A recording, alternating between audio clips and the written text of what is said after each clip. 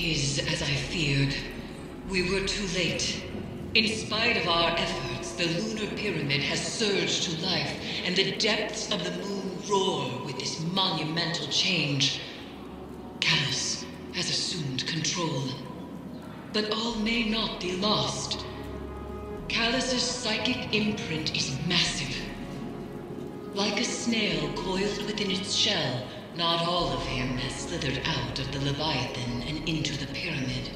If we strike now, as one, at the heart of Callus's presence within the Leviathan, we may yet be able to prevent him from turning the power of the pyramid against us.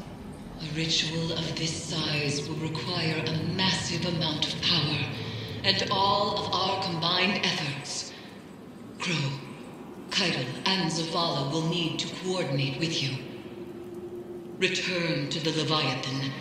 Gather the reagents we need to perform one last ritual, and perhaps, just perhaps, we will be able to prevent disaster.